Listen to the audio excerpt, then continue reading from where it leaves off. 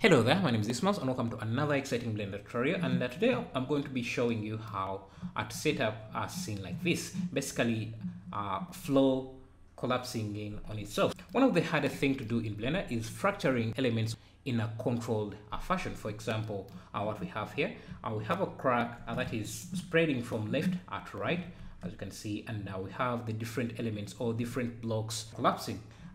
This can be tricky to do. I've been experimenting a lot and couldn't find an easier way to do it until I did some scripting to get it to work the way I wanted. The scripting doesn't do a lot. It's just connecting a few elements that I need to connect. So if you look at these fracture elements, which I fractured using the cell fracture add-on, you can just enable that in the preferences. So what it's doing, we have these fractures, which are just rigid body objects. If we go to the rigid body system, you can see it's a rigid body of type active, but it has the dynamic setting turned off for now. What the dynamic setting does, it enables and disables physics. So right now it's disabled, meaning that this brick would not move until it's enabled. Now you can see it should start falling. The way I enable these dynamic elements, because it's very hard to animate this element by hand, and since we have almost 400 pieces here, to enable this dynamic effect on cue, I added a distance driver. Let me just expose my drivers here, driver editor. Just select this, hit N, and I should expose my drivers here. So you can see that it's a script expression driver. So, and what it does, it checks the distance. Let me just isolate one of these. It checks the distance between this empty and this piece. If that distance is greater than, let me get my drivers again. If that distance is greater than 0.3, then it will set the dynamic value here. So as you can see, we have quite a lot of pieces. Just to be exact, you can see that we have around 466 pieces that need to be connected to a driver and assigned a driver object. You can't do this by hand, so I went into scripting and created a Python script to do that work for me. So let's go through the script and just look at how it's working. So first of all, you import BPY, which is Blender Python, and I'm just adding this count, just a feedback to show you that something is working in the background. So each of these pieces is in a collection called x2 here, and so what we are doing here in this for loop, we are going inside that collection and just iterating through each of the objects we have, which are about 466 pieces. So for each of these pieces, Blender is going there and finding the position of that piece, say for example this piece, and creating an empty with this line here, and assigning the location of this piece to this empty. So you can see that each empty we have in the scene is at the exact position of its connected object. And now what we're doing at line 3, this line here is just a continuation of the other line. Let me just expand this so that we can see that. So on line 6, what is happening is that we're just getting this empty, the empty we have just created at line 5, and giving it a name, the same name as its connected pieces, its piece, and just adding a prefix of control just to make it a bit different. And if you select the empty, you can see that it carries the name control plane 001 cell 19, and this piece has so should all the other pieces with their respective empties. And after that, I'm adding a constraint to this empty.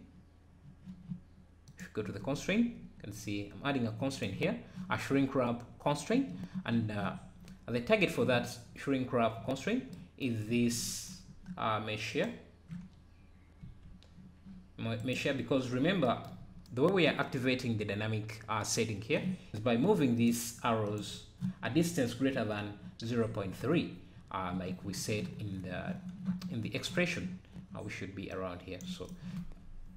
So to do that, I'm using this shrink wrap to kind of move the empties away from their set objects, so that we get that distance to activate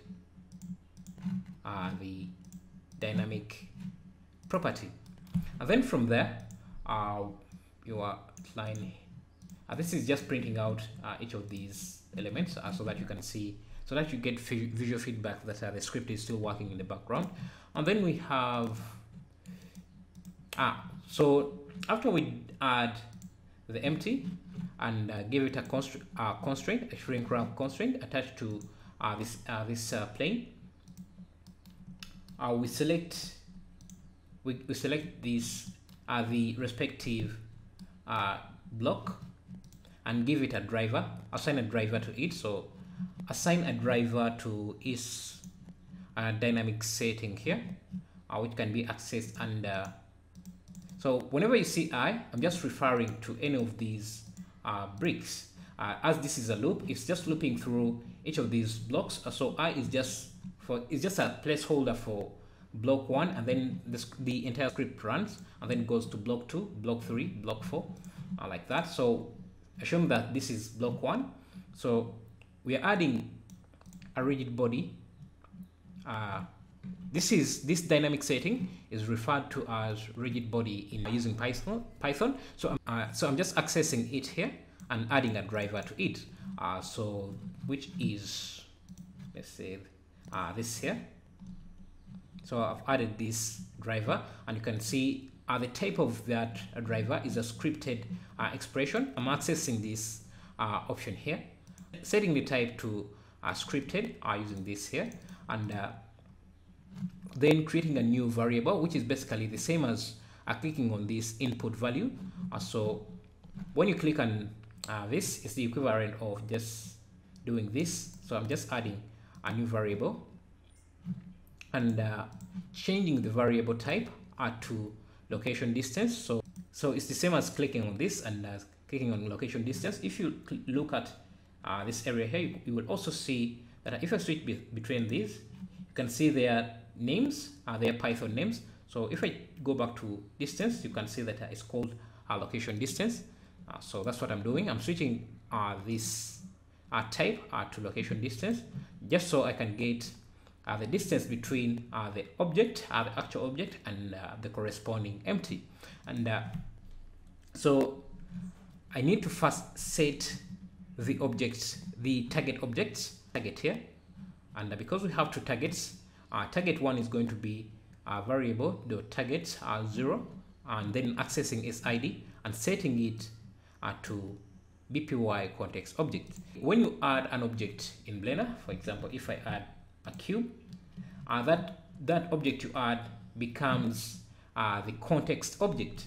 So since while running the script, we added these empties, the empty is still the context object. So now what we are doing here is just assigning, assigning object 1 as the context object, and then target 2 is just the actual target itself. So I'm just using since I is the object itself that we are iterating through, and then this line here is just for this expression here, setting this expression. It's a very, very simple script, and for it to work, you need to have a few things. The first thing you need to have is you need to have these pieces in a collection called x2. If you want to change the collection a different name, you would have to come into the script and look at any areas where you see x2 and change that to whatever name you want to use. Maybe I'll create a user interface for that, so that it's easier for you to work with.